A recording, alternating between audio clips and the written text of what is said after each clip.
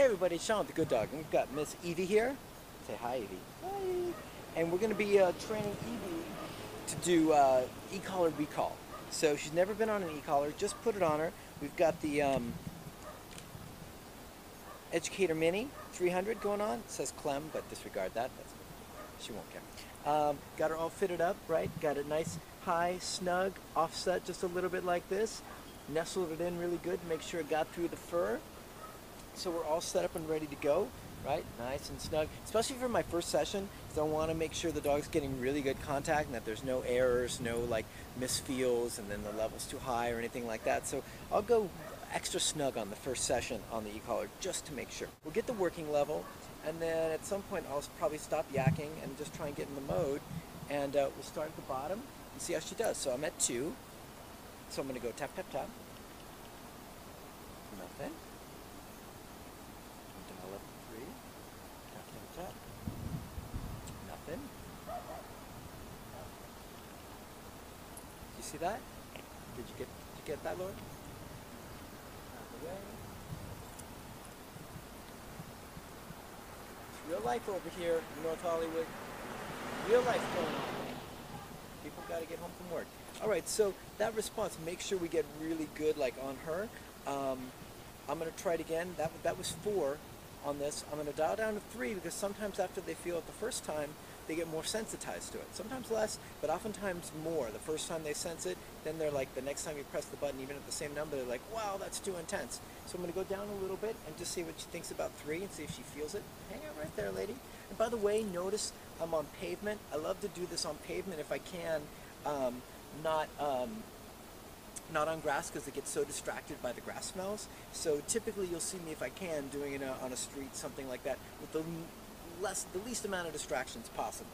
Right? Are you ready, lady? Let's try 3.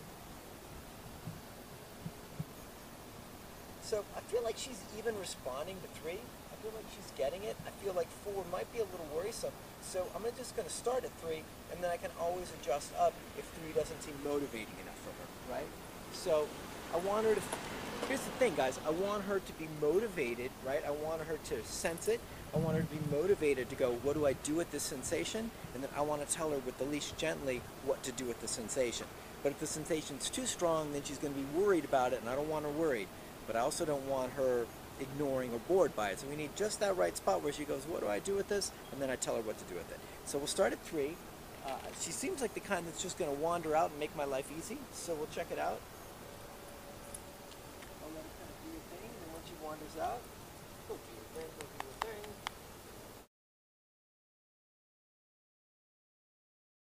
Alright, let her get disengaged. I'm going to go behind her, got the long line ready. And, right, so good. Now she may have sensed that, but then something distracted her, right? You saw her get really intense like that. So a level 3 on this, when her mind goes to level 5 or 6, isn't going to matter much. So what I did was I just pressed, held, and I just guided back a little bit, a little more leash pressure, like I'd like you to do this, like you to do this. And finally she came, but it might have been just giving to the leash pressure and not at all to this. So let's check it out some more.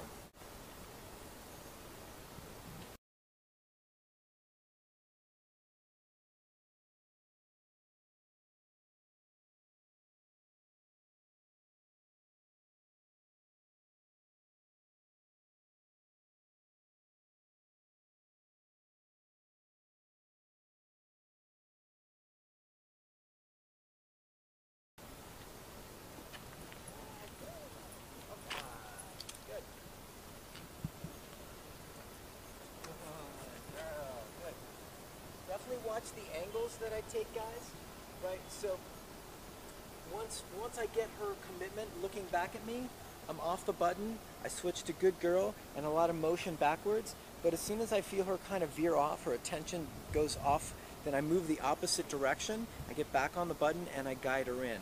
So I'm making sure she knows the only way to turn off the sensation is by coming to me. It doesn't mean this and then wander off. It means this and come straight into me. Now, typically early on, she's going to be like, well, let me try this, She just doesn't know. I'm going to make sure that I create a lot of clarity by changing directions, back on the button, a lot of visual engagement, a lot of movement, and draw her into me, and then off the button once she's committed once again. So we'll just see it over and over again. And right now we're still at 3. We'll see if this keeps working for her. If it doesn't, we can always bump it up a little bit.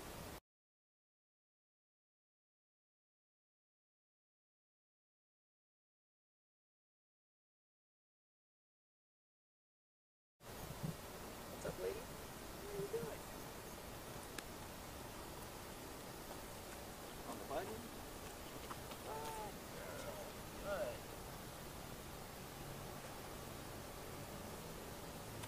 Come on, lady, let's go.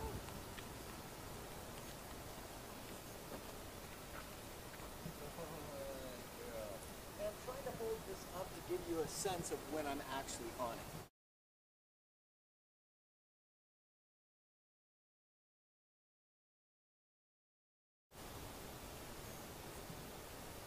Good girl, good girl, good girl, good girl. So lots of praise and lots of movement. Now, I see a lot of people, because they're thinking about a lot of stuff when they do the e-call or recall, they press, they hold, the dog turns to give them commitment, they get off the button, they might say good girl, and then they stand there kind of like a zombie, or they go like this, and the dog's like, this kind of sucks, right? So the movement, engagement, and excitement and enthusiasm that you offer really helps the dog focus in and complete the exercise with a little enthusiasm and pep in their step. If you're just kind of zombie-esque, you're going to see the dog just kind of get disengaged and wander away. So you've got to do your part to keep them engaged. There's a lot of stuff you're doing here, a lot of different timing things, but once you do this a bunch, it starts to become second nature, and then it's real easy to get silly and do your stuff. So, good girl, good girl. Huh? I'm looking for this. There we go. Good, good, good. So I kept changing directions, and I kept going back on the button every time she disengaged, making sure she knew the only way to finish was to come to me and finish with a little bit of commitment like that. So that was good stuff. Also, one of the things I want you to see is when she's out in front of me, I press the button and I don't immediately put leash pressure on, right? Because I don't want too many competing sensations on her neck. I don't want this and then simultaneously this. I want her to feel it for a second, just a second. I want her to feel it and go, what's that? What do I do with it? And then I say with this, so that's really kind of my thing. I press, I give her a second to think about it, and then I tell her what to do with the sensation. So I think that that little timing thing is helpful, because I think a lot of people press and then immediately give leash pressure, and the dog's kind of getting spoon-fed and not really processing and doing the work. So a good little tip to think about. Oops, sorry about that. You made a step on your foot. Come on, lady.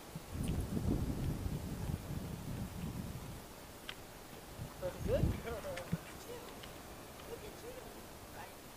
Now, if I change directions, like that time I didn't change directions, and I didn't get back on the button, because she was engaged with me, I just made it a little bit more of a fun kind of follow me exercise, right? Good stuff. Nice work, baby. You're doing great. Now you notice I haven't put a word on this, so until I'm getting, for me, my basic structure with this is until I'm getting, come here lady, I'm gonna get run over, until I'm getting, God, that's a great microphone.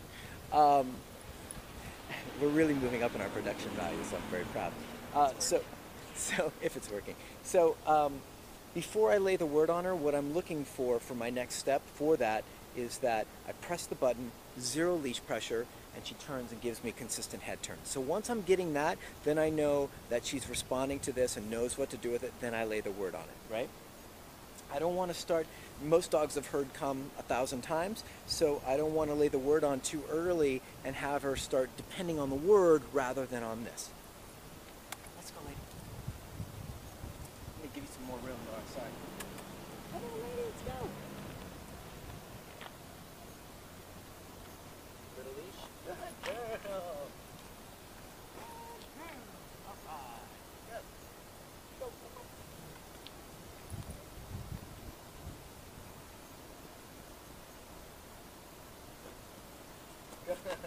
So it's an interesting thing to see, right? So I'm at 3, and I know that she's sensing it. She doesn't care too much about it, right? So because I'm at such a low level, it can be hard for her, it can be hard, It's okay. Laura's got itches. You good? Laura's having a hard time. So because I'm at 3, it's a good thing to think about because everybody wants to go low, low, low, low, low. And low's great, but low can also make it harder on the dog if you're too low and it's not enough conversation or pressure for her to prioritize the moment that you're trying to have with her. So if I keep underwhelming her, she's just going to be distracted and then we don't have any progress or any engagement or connection. So you want to make sure that you find that sweet spot where the dog actually prioritizes the moment that you have together to be able to make some progress. So I'm going to go up to 4 because 3 is giving me marginal stuff, but I just feel like she's more out to lunch. So we're going to see if we can get her a little bit better. Let's go. Come on, lady. Come on, let's go. Yeah, let's go.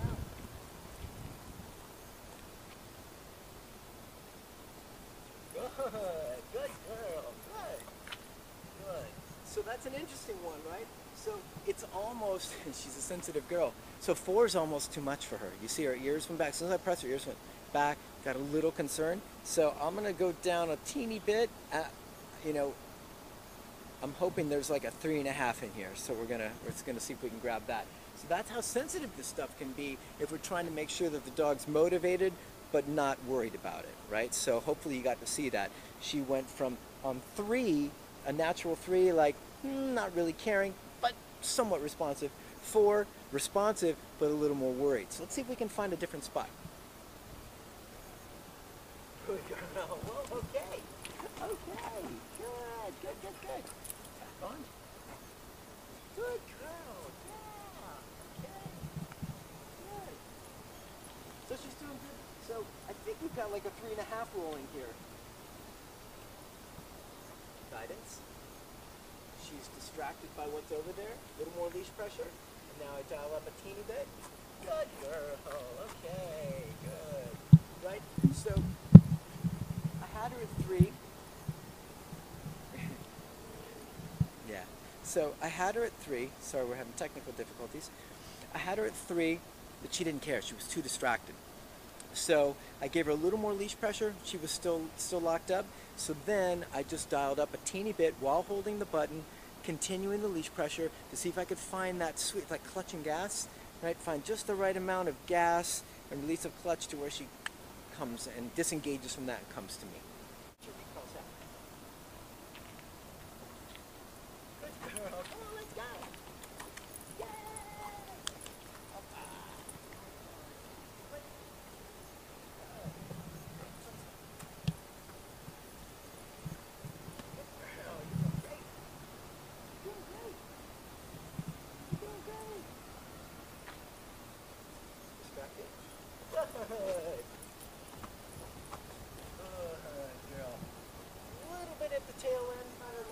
Slid by me and wasn't totally there.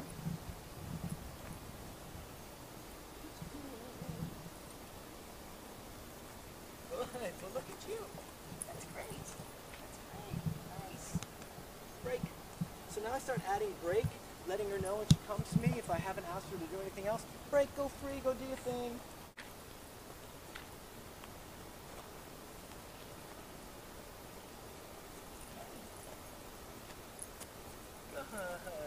Good.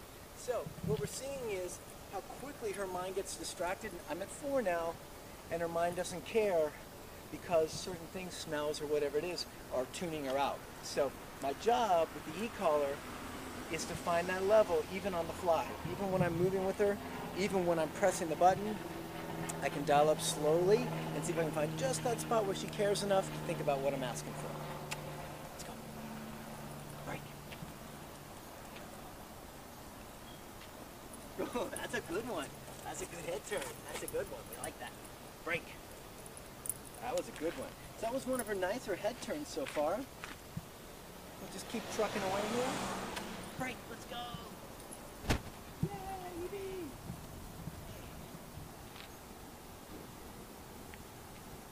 Nope.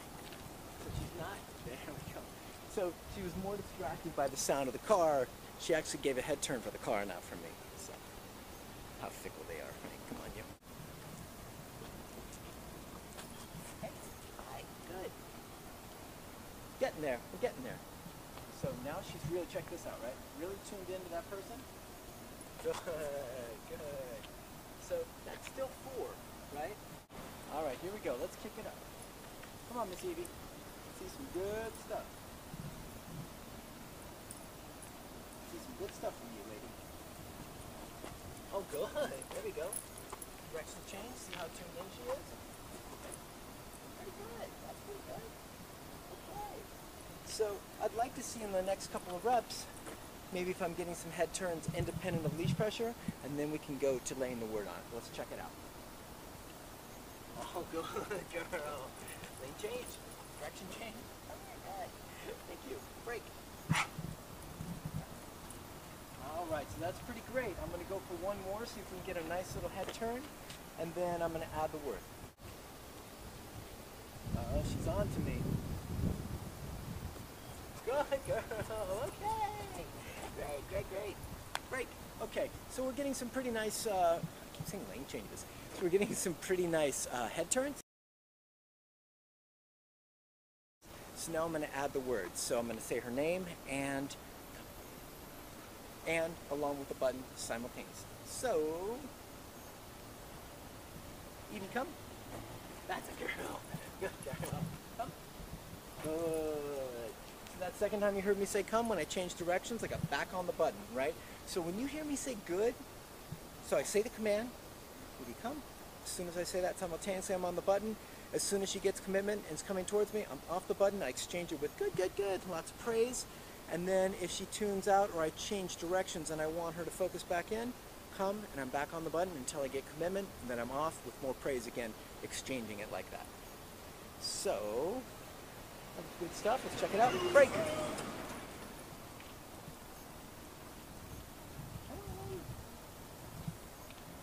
Evie, come. Come. Good girl. Okay.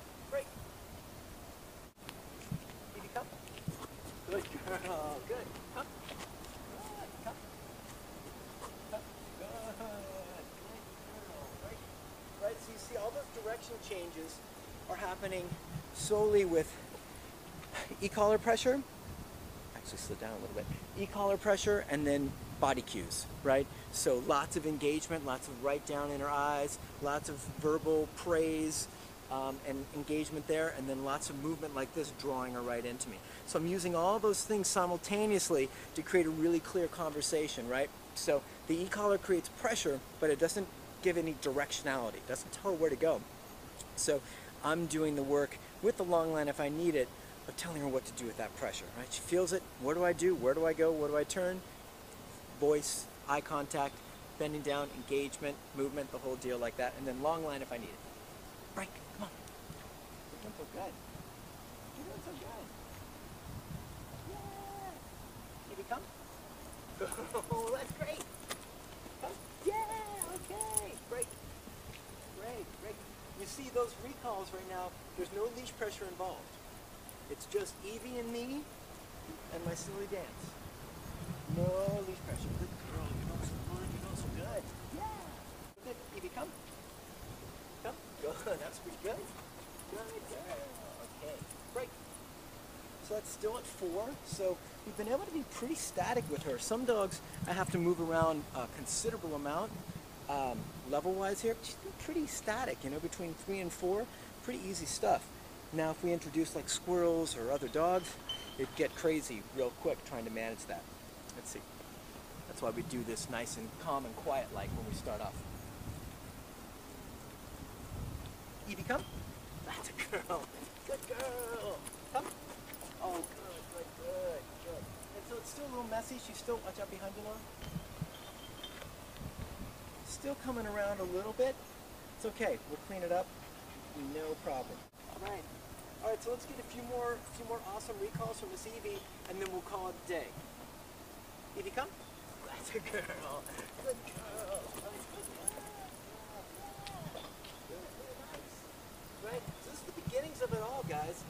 It's not, we're not doing 50-foot recalls. I'm looking at the wrong thing. We're not doing 50-foot recalls It's nothing crazy, but it doesn't start with anything crazy. It starts with a simple little thing.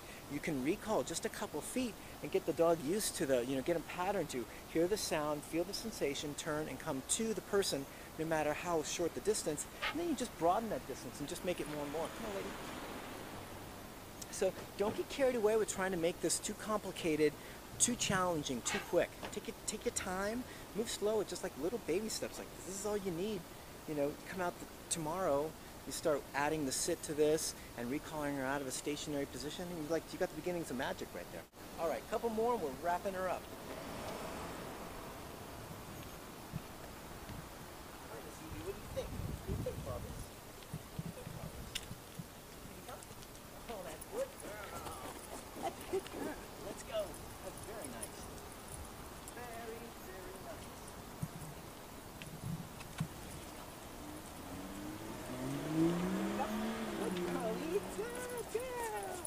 Very nice. So you guys, once again, say the word.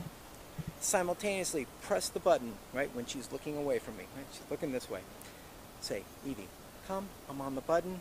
I start moving backwards a little bit. She turns to come towards me, engages, off the button. Good girl, good girl. Lots of movement, lots of action. Good, good, good. And then praise. Easy stuff, right? Let's go.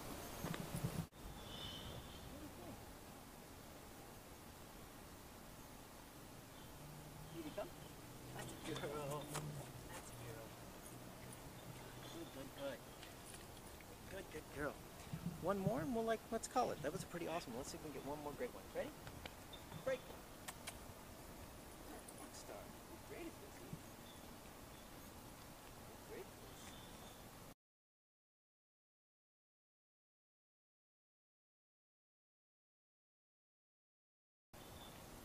Keep it coming. Good girl. That's great. Good girl. Come. Good girl. Come. Ah, awesome. Nice, nice, nice. Very nice. That's a great one. So that's a pretty great first recall session, right? We're still at 4 on this. We started at 3, and then we kind of had 3 was not so motivating. 4 was dependent at certain times, but then she got into a nice, pretty comfy groove with 4, and it worked for a lot of different contexts. The dog distraction right there. I promise you, 4 wouldn't matter right now at all, but we're not doing any of that stuff. So anyways, confounded planes. So anyways, guys, this is Evie. I'm Sean with the Good Dog. Educator Mini 300, super awesome tool, really sensitive at the lower levels, works really well. Highly recommend it. And this is what a beginning recall e-collar session looks like. Simple stuff. It's really in the detail and the nuance and the timing and getting comfy to where all your conversations make sense to the dog. Get a couple of these things out of whack and it gets harder. Don't move. Your command doesn't sound natural, any of that stuff, and then the dog kind of gets stilted and is challenged more. So work on all that timing and nuance and you'll have a pretty great thing. All right? See you guys. Let's go.